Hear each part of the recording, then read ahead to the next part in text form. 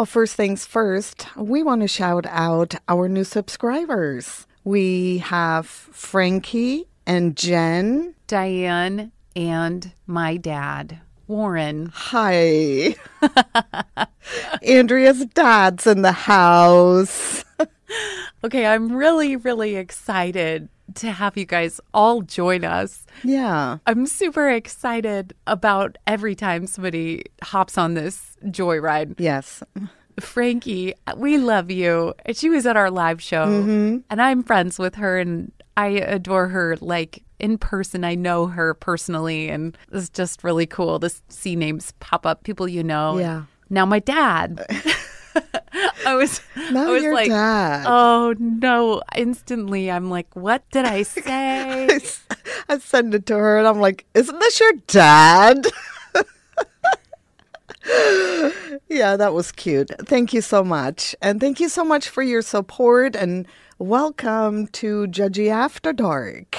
We have a lot of fun every Friday. Yeah. We're glad you're here. Thank you for joining. Yes, thank you so much.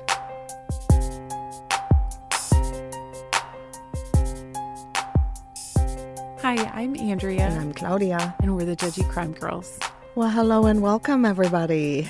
Hey, guys. Thanks for joining us. It's been a fun few weeks, for sure.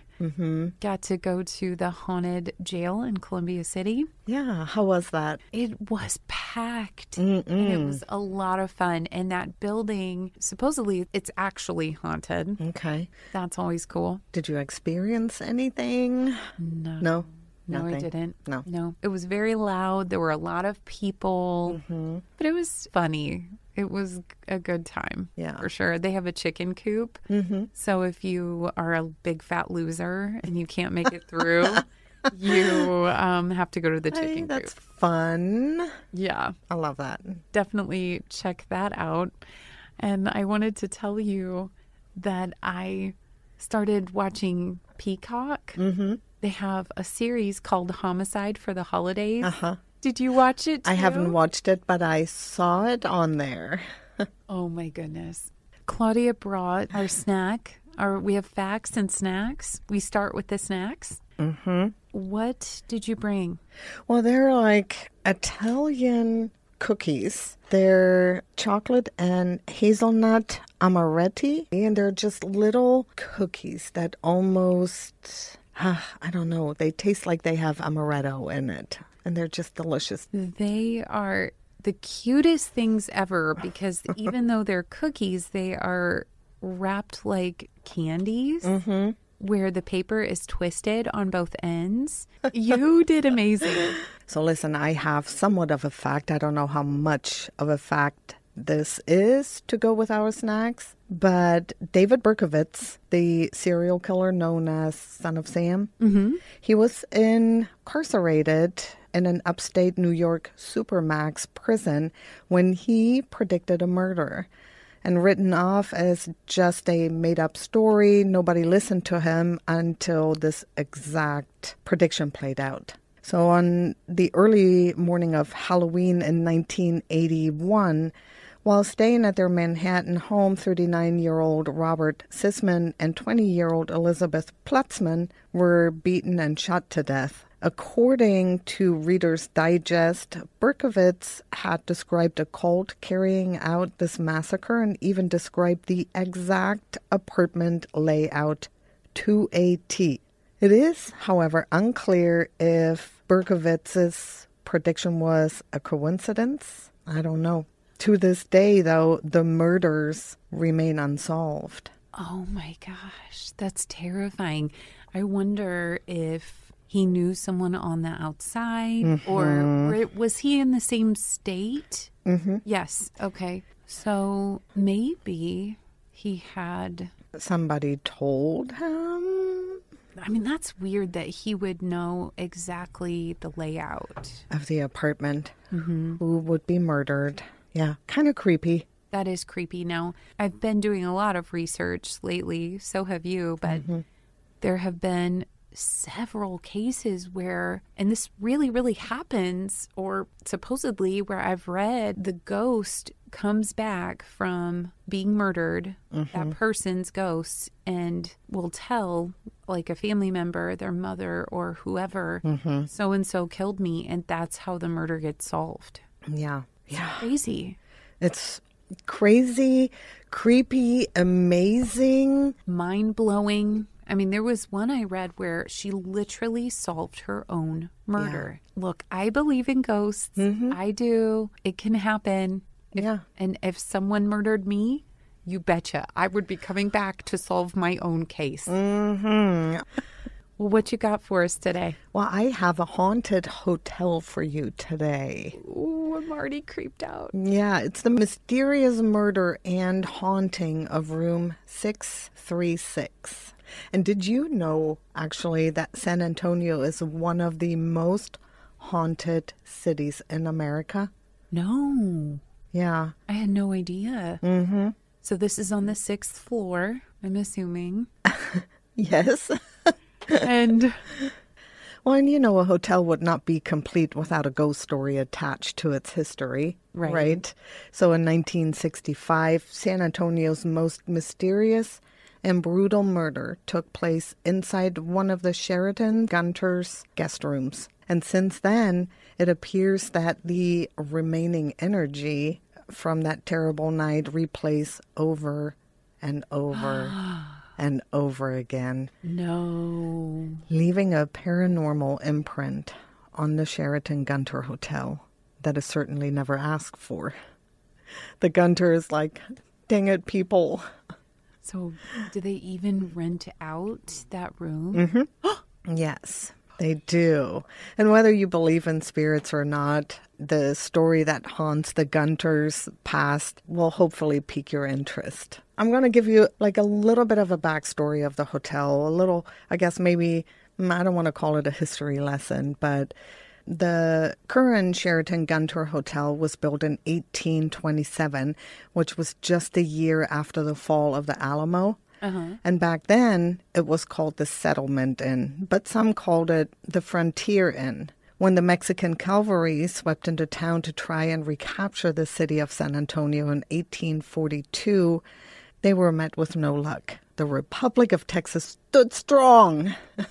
Then the ownership changed, and for $500, the Settlement or Frontier Inn was purchased and demolitioned in 1851. So Irish immigrant brothers William, John, and James Vance had visions for the Settlement Inn. Times were changing, and they were itching to be part of that progress. The Vance brothers built a 2-story building in place of the Settlement Inn, and later rented it out to the U.S. Army for the next decade. And during that period, the property operated as the local headquarters for the U.S. Army. Oh, wow. Yeah. And then the Civil War broke out. Texas separated from the United States, like, you know, all the other southern states, and joined the Confederates. The Union, or the U.S. Army, parted from the headquarters base in San Antonio. They left, and by the time the Civil War ended, the property owned, in theory, by the Vance brothers had traded hands again. And this time it was the federal troops who occupied the city and who also used the building as their headquarters. And they did so until 1872, when the property was finally given back to the Vance brothers. How gracious. Wonder how excited they were to be back in the hotel business. Right. However, though, the timing was perfect. The first railroad tracks were put down in 1877, and for just a nickel, guests could hop into a carriage at the train station and right to the Vance house. Oh, funny.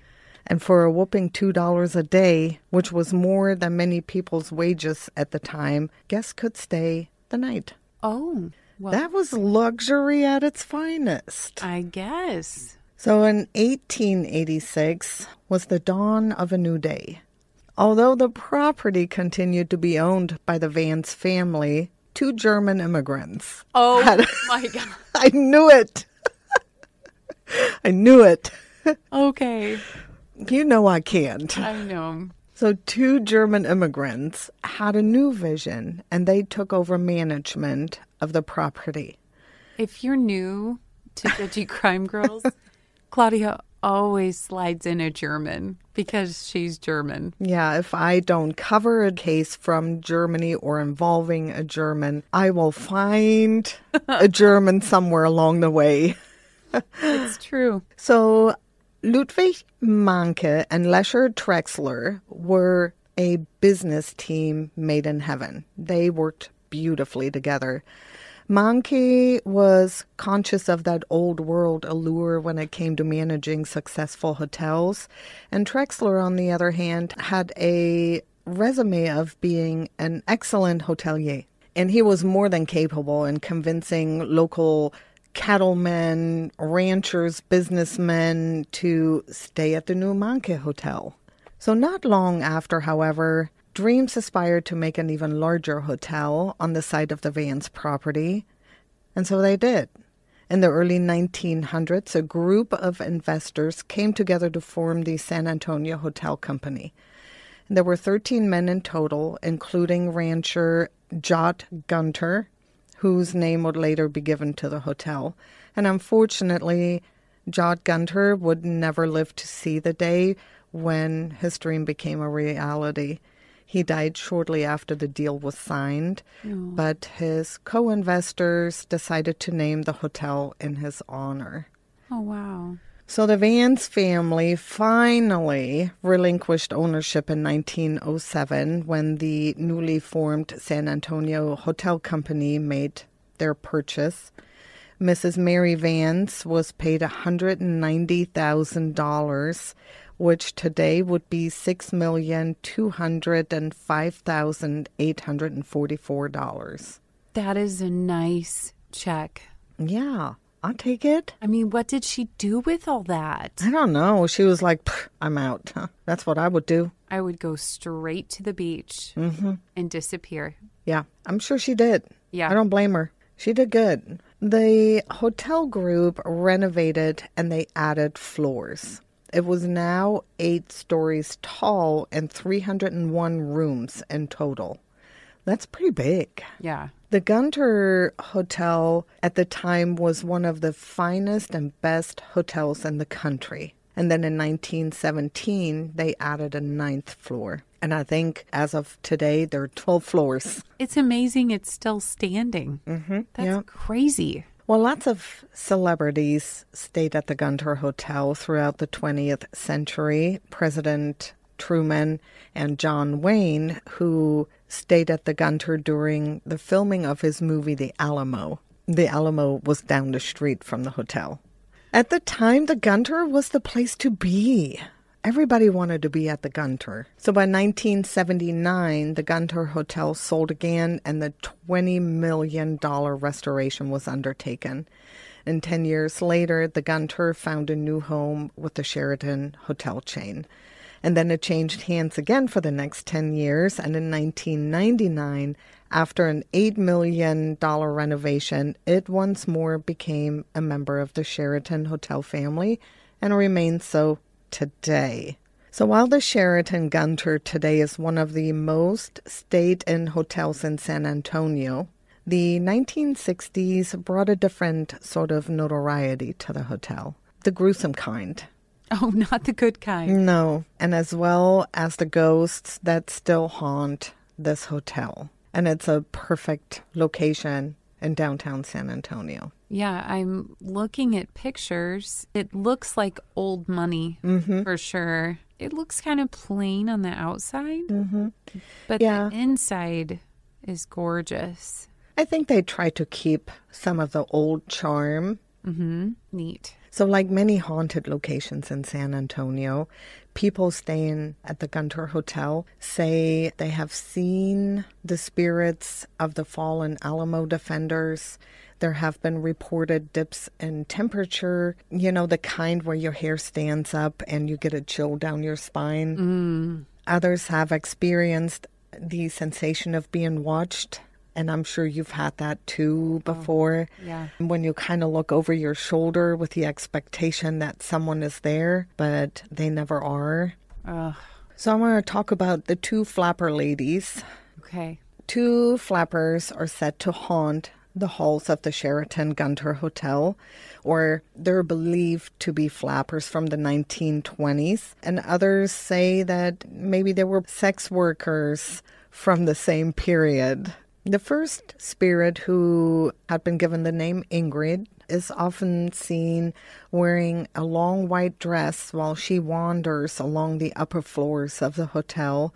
And the second is called Peggy. And I want you to know that those two women do not get along. Oh my gosh.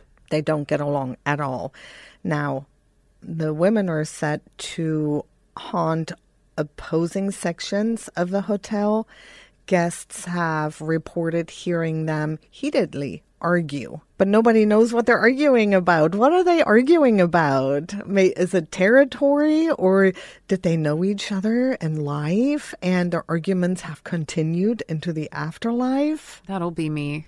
Yeah, because you're petty like that. I am. Wow, that's so interesting.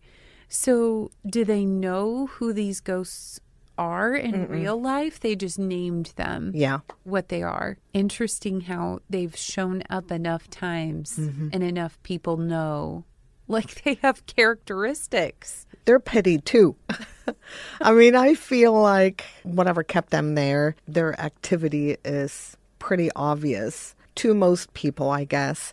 And guests actually have taken pictures, like selfies, or had somebody else take pictures of them at the hotel. And when they look at the pictures or get them developed, the girls are in the picture too, kind of like they want to be part of the fun. Oh. They have been spotted in pictures. Wow. There have been sounds and evidence of furniture being moved in guest rooms, as well as in the common areas of the hotel when no one is around. That's terrifying. Well, these two have been arguing for, 100 years? Like, ma'am. Right. Get over your squabble. I mean, raise your words, not your voice. So probably tons of paranormal investigators have been there. Been through there. Ooh. Yeah. That's terrifying. Well, and then there is one of the most famous celebrities to stay at the Gunter was the blues artist Robert Johnson. Johnson's talent scout had arranged for a recording session at the hotel on November 23rd, 1936 in room 414. But in a strange twist of fate, it would be only one of two recording sessions that Robert Johnson would ever have. Johnson was one of the most important and influential blues musicians of his day. He was so good that some people thought that Johnson had made a deal with the devil at the crossroads to earn all the success that he had in such a short period of time. Oh, wow. So in 1938, at the age of 27, Johnson was found dead near Greenwood, Mississippi, and the cause of his death was unknown and is still up and unsolved and up for speculation. And some people believe that he had been poisoned. At the hotel? No.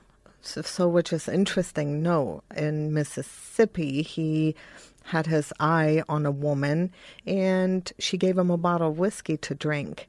And his friend was like, don't drink out of it. Never drink out of a bottle you didn't see opened. Yeah. And Johnson was like, back off. I'll do me. And he drank it, and then he died 3 days later. He got really sick, and then he died. So they think he was poisoned, but not at the hotel. However, as the story goes, it is said that Johnson's spirit, though, however, still lingers in room 414 at the Sheraton Gunter Hotel. Some people say they can hear faint jazz music playing. It's coming from somewhere, but they don't know where. And in 2009, musician John Mellencamp stayed at the Gunter to record a new album. Apparently, people go there to have recording sessions. So I guess I'm confused. Did Robert Johnson stay in the hotel? Yes. Okay. He did have a recording session there in room 414. Okay. But then he checked out and went to Mississippi, and that's where he died. Gotcha. Okay. So musician John Mellencamp stayed at the Gunter to record a new album too. He said he had felt drawn actually to the hotel and room 414 in particular. Like he's like, I had this feeling I had to stay at this hotel. And today, actually, the Gunter's new bar is honored with the name, it's called Room 414, in reference to the room that Johnson, stayed in. That's really neat. I see a picture. They used to at least have a display of him in the lobby. I don't know if they still do, but that's kind of neat. Yeah, I guess he was super famous in the 30s. Yeah, so in February of 1965, San Antonio's largest unsolved mystery would take place at the Gunter Hotel. Oh my goodness. Albert Knox checked in on February 6th. He was a blonde man, and it was said he was really, really handsome. A charmer, really. According to some, Knox was coming off a drinking binge, and according to others, Knox was kind of still in the middle of that partying run, that drinking binge. Right. And just hanging out until he sobered up to go back to his parents' house. So for 2 days, guests of the Gunter saw Albert Knox come and go with a tall, beautiful, sophisticated woman. People called her a call girl, but, nobody really knew who she was. That's probably why they called her that, because they didn't know who she was. Well, she was super classy, very beautiful. But on February 8th, one of the hotel's housekeepers was bringing some items to Knox's hotel room, room 636. Maria Luisa Guerra noted the do not disturb sign on the door, but paid it no attention. She went in anyway. Rude. Yeah, only to walk in and Albert Knox was standing at the foot of the bed with a bloody bundle in his arms. Blood splattered every inch of the room, like every inch. Looking at Maria's horrified expression, Knox lifted one finger up to his mouth. Shh. That's terrifying. Yeah, she opened her mouth to scream, and Knox took advantage of that moment and ran past her and out of the room. It took about 40 minutes for Maria's report to make it to management and then to the police. And by that time, Albert Knox was gone. He disappeared. The evidence remaining in room 636 was clear. Somebody had died in that room. In a 1976 interview about the crime, Detective Walter Corky Dennis, who passed away in 2011, worked that case back then in 65, said that it was the bloodiest place I had ever seen up until then.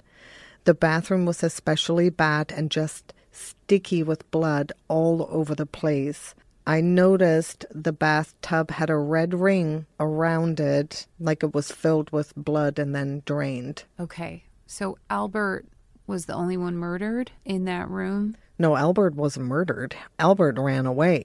Right. He murdered somebody. Oh, he murdered someone. Mm-hmm. Okay, you said he was holding a bloody bundle. Yeah, mm-hmm. Yeah, okay. And he was just standing there when housekeeper walked in. Yeah, I thought maybe he was wounded or something, trying to hold something in. And he said, shh, because I thought somebody was standing there with a gun or something at him. Oh, okay. Well, she was getting ready to scream, and I think he was just trying to, shush her or whatever. Right, because it was him, and he would have been in trouble. Right. Okay. Yeah, I took that the wrong way. Okay, I'm sorry. No, it's okay. Yeah, he hightailed out of there and disappeared.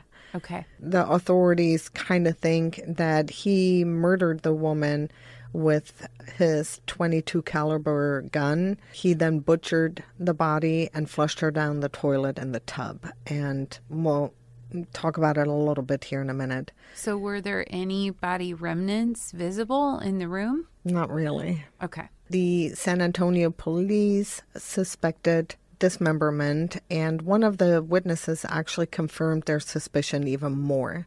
So the day before the murder, Knox went to a local Sears in search of a meat grinder. And when the Sears employee informed him that they didn't have the larger size that he wanted, the employee offered to order one from the warehouse.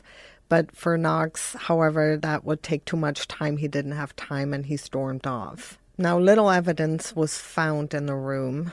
A lipstick-smeared cigarette, brown paper bags, luggage from the San Antonio Trunk and Gift Company. The purchase for the suitcase had been made by a check from John J. McCarthy, who happened to be the stepfather of 37-year-old Walter Emerick, who had disappeared on one of his drinking binges at the end of January and had stolen his parents' checks and some of their items. So Knox is his fake name. His name is Walter Emerick. So police, of course, they searched the city for the woman's body because everybody is like, yeah, for the last 2 days, he's been with this woman, and they were looking for him. I mean, they were so sure that she was murdered. Yeah. In that room, and he dumped her somewhere or whatever. Right. And they checked construction sites and even sections of streets where cement was being laid down. I mean, they checked everywhere. And on February 9th, a blonde man walked into the St. Anthony Hotel, which is just a block away from the Gunter. He came with no luggage. And when he requested to book a room, he made it clear that he wanted room 636. But that particular room was not available. And after some arguing, he settled for room 536. And he checked in under the name Roger Ashley. But the front desk clerk was kind of suspicious. It's like, you're weird. You're asking for room 636 when just a murder happened down the street in room 636, and called the police and tipped them off that the murderer might have just checked into their hotel. Oh, that's good. Yeah, so the detectives rushed over there, and they hurried up to room 536, and banging on the door, the police tried to arrest Walter Emerick for the murder of the unidentified woman. But as they struggled to open the door, they heard the sound of a gunshot. And Walter Emerick had killed himself and taken pretty much whatever information he had with him. He didn't leave a note, nothing. Absolutely nothing. I hate that. It's terrible. And in the almost 60 years that have passed since that night, the woman's identity has still never been discovered. No missing persons reports have ever surfaced. Nothing. But a few years ago, and this is so weird, a few years ago, the general manager of the Gunter received an envelope with no return address. And it was addressed to the Gunter, not the Sheraton Gunter. And the zip code dated back to 1965.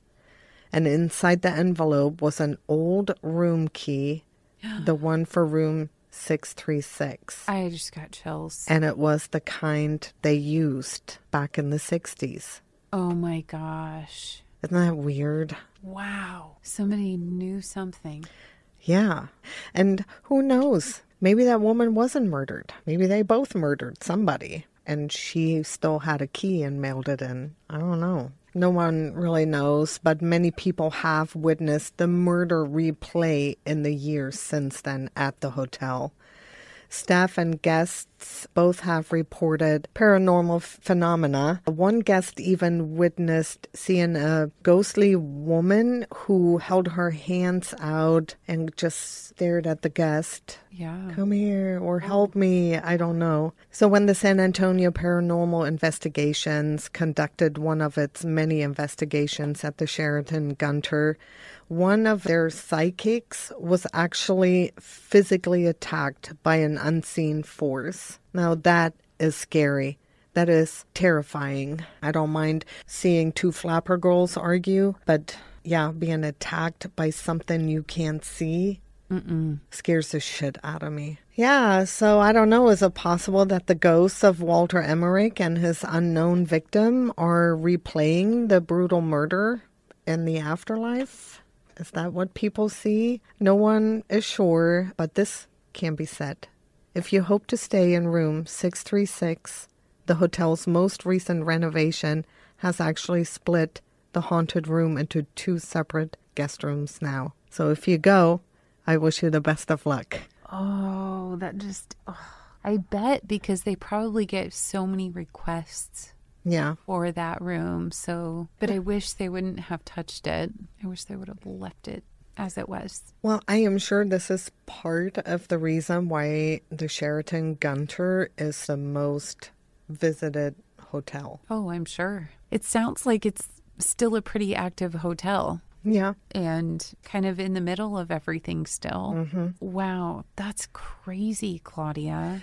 I just thought it was interesting because I used to work for Marriott. And when I took my parents down to San Antonio, we stayed at the Marriott. And I've never gone inside the Gunter, but I know where it is. But I didn't know the history about it either. And the Marriott I stayed at in San Antonio is just a little bit down the street from the Gunter.